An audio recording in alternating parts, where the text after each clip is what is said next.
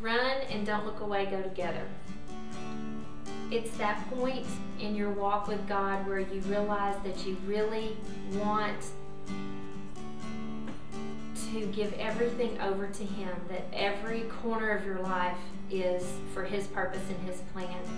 And yet your fear of two things, your fear of not being worthy of that, but also your fear of, if I do that, God's going to see every corner of my life. And those two things are our stumbling blocks.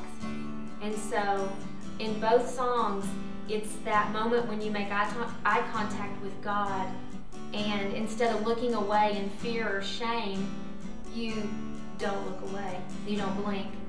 And run whenever you feel like you might need to run away from the Lord because you don't think that you're worthy, or you've made mistakes, or you haven't done what you think He's asked you to do. Instead of running away from Him, you run to Him because He knows it all anyway. And one of the major points that spoke to me for these two songs, I want to read from Psalm 139. Lord, you have searched me and known me. You know when I sit down and when I stand up. You understand my thoughts from far away. You observe my travels and my rest. You are aware of all my ways. Whenever we would go out to the prison, we would talk to the boys about that.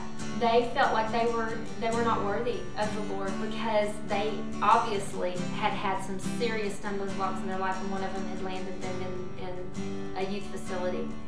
And so we talked to them about, well, we're here with you this weekend. You're going to make eye contact with God. Don't look away. You may want to run away because God's going to talk to you about some of these hurts in your life.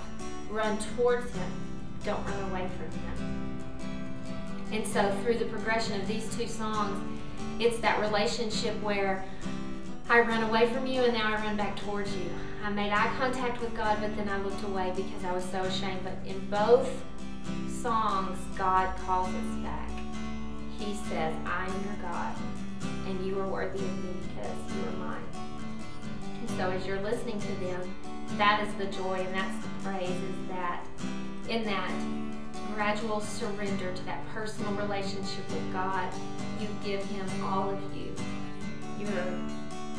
your faults and your gifts, and that He accepts them. As you listen to Run, think about, are you running away from the Lord, or are you running to Him? And if you're running away from Him, what is in that direction that holds something for you? Instead of what would be waiting for you if you turned back and ran to Him? Are you running from Him? Or are you running from something else? Once you understand why you're running, then you'll know which direction you're going. Which direction are you going? Are you running toward the Lord? Or are you running away from Him?